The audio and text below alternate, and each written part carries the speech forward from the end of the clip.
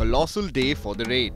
The rally takes a start from the sub-zero Camp Shiver, climbs over Penzilla Pass and enters the stunning yet barbarous Zanskar Valley. The rally goes all the way to Padum and finishes the circuit back at Rangdum. Zanskar is raw and brutal and the most beautiful place in Ladakh. It's a total broken stage, right? There's no tarmac. It's all rough, rocky, right? Very, very harsh on the car. A 6 AM flag off meant officials got going in the middle of the night. The flag off was at 6:30. Yeah. So I had to travel again. I had to travel a good 110 kilometers in punishing dirt to position the entire resources, set up the park for me at the end of the transport in Padam, then get back to Thang,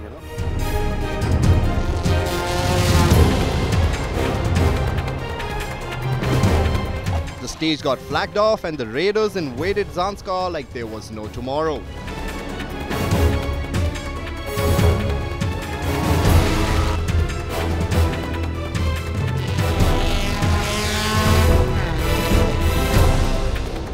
The unforgiving stage had different plans.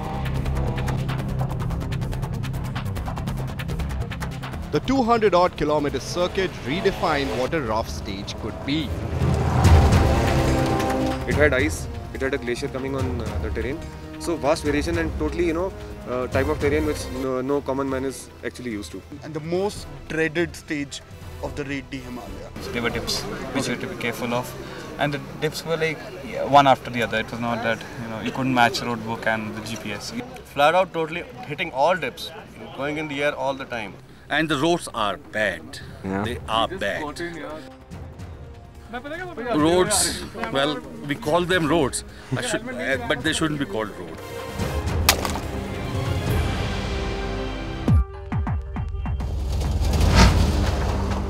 And the dreaded stage started claiming its victims. The metal fatigue and the terrain combined started breaking the cars down. And a lot of dust, entered the dust, couldn't see this track and went into a ditch. And this is what happened. This is what the shock was mounted on. Unfortunately, we hit a dip and the power steering oil leaked, and it was all smoke inside the car. We were running without the four-wheel drive gear lever, so everything was open from down below, and every water splash we would hit, we were getting a wake-up splash on our face. This is our gear lever of the 4x4. We have now removed it and covered it up, so the water doesn't come up. The vehicles are pretty much tired and the service teams can't do much of those major repairs, so we pretty much have to carry on with whatever niggling problems that we have. There were like 2-3 real bad dips, so I hit a dip because I couldn't see, and my gypsy flew in the air like real bad. Middle of the stage, there was this splash, and I thought that it's okay, it won't really come up, and we were quite quick in that stage. We overtook a vehicle in that stage, the last stage, and as soon as we hit into that dip, the splash freezed our windshield. And men were surely not spared. We went into a dip and I was looking at the GPS at that time. And we hit into this dip and I saw the cabin, it was completely tilted. I mean, we would have toppled.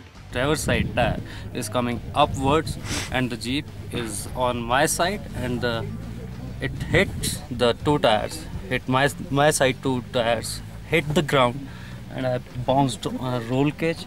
When I continued further, I just realized my Navi is not talking to me. And the poor guy had actually hit his helmet into the roll cage and blanked out. And within 30 seconds, or I think more, when I saw him again, then I realized that we are on a road. It was crazy. Lobbered by the Zanskar terrain, raiders headed back to Camp Rangdum. The raid is almost over.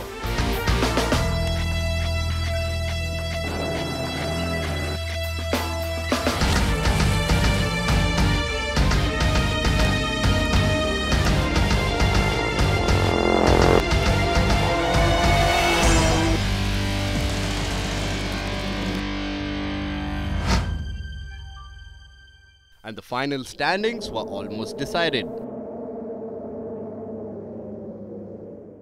Raid took toll. We lost 5 cars on that day, 1 bike and 4 cars. There was a whole lot of stuff happening in Zanskar that day. We lost number 7, we lost number 27, rear diff broken. We had Suchi go out with electrical problem. And it's relentless. It goes on 100 kilometers one stage to Padum, 100 kilometers back. But I think this is required. This is the real raid stage. Wading through this attrition-laden stage, Suresh Rana led the extreme cars category and looked like he had clinched the rally. Austrian biker Heli had a comfortable lead over Ashish Mudgil and his victory was almost certain. But then they say, it's not over till it really is over. One more day to go.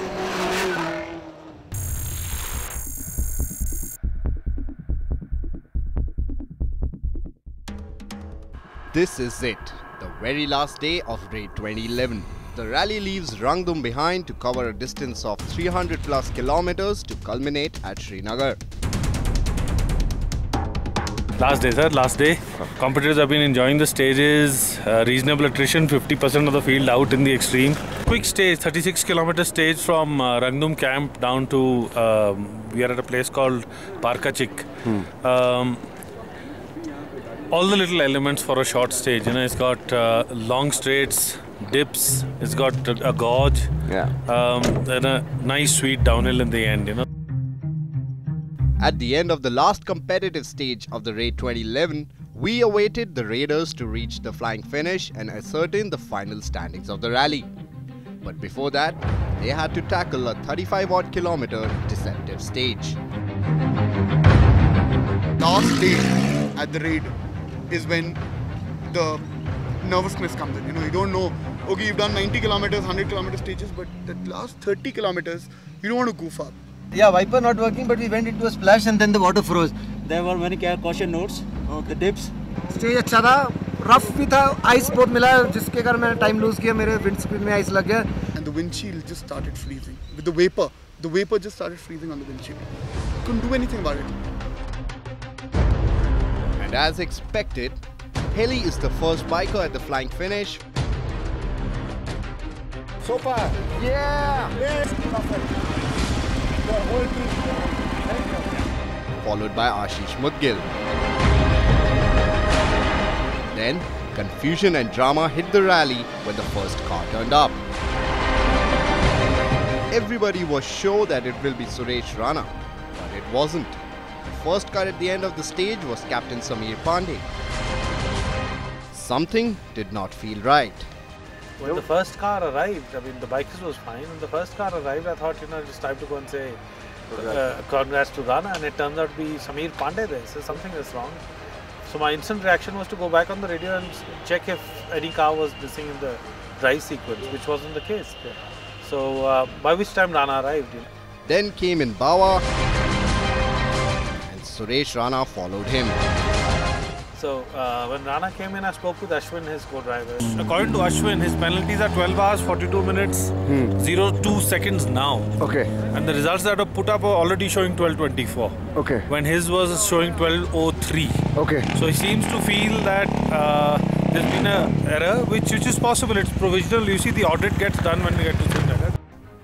As the drivers made it to the end of the stage, the whole order looked jumbled up, and the tension and pressure was showing on their faces.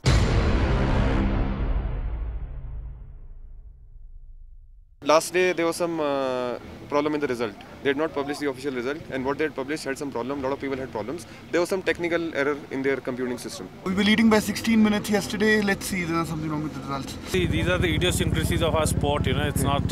It's one of the few sports which you don't know the results till you know a good 10 or 12 hours after the event gets over. You know. That's brutal. In any case, I'm sure the audit would sort it all out. After being assured by Manjeev, They'll do the audit, the two results will come out. Yeah, not to worry. This is all provisional, and provisional doesn't mean anything. Yeah. Right. Yeah. the raiders then moved on to Srinagar on the last transport of the rally this year. And the next day at the final flag-in, records were set straight with the final results of the rally. Suresh Rana and Ashwin Nayak won the rally for the second year in succession as a team. while HS Bawa took the second and Colonel Shakti Bajaj finished third. Karan Jung won the T2 category. You know, to Rana's credit, I mean, he paces himself well, and you know, he's a ardent sort of hilly driver, you know. So again, he just sticks to the basics. He doesn't do anything crazy. He knows his capability, he knows his machine. He's one guy who, you know, paces himself and he makes sure that he gets to the finish. In the extreme bikes category, Austrian Heli took the top position. And Ashish Mudgil and Gottfried Lehner came second and third respectively. Heli had demonstrated that even though he's 52 years old, he can beat the best in India. With this, the mammoth rally called Raid the Himalaya culminated its 13th edition.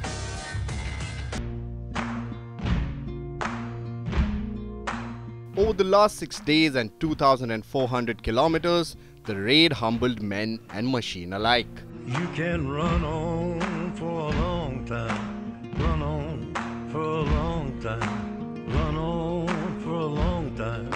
Sooner or later gotta cut you down, sooner or later gotta cut you down. It's an experience that broke us down and built us up all over again. An experience to learn from. An experience to cherish for a lifetime. Backbiter, tell him that God's gonna cut him down. Tell him that God's gonna cut him down. So, till we see you again on the 14th Raid the Himalaya, you be safe on those roads. Let me tell you the news. My head's been wet with the midnight dew. I've been down on bended knee, talking to the man from Galilee.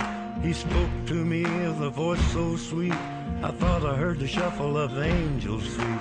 He called my name and my heart stood still when he said, John, go do my will. Go tell that long-tongued liar, go and tell that midnight rider, tell the rambler, the gambler, the backbiter, tell him that God's gonna cut him down, tell him that God's gonna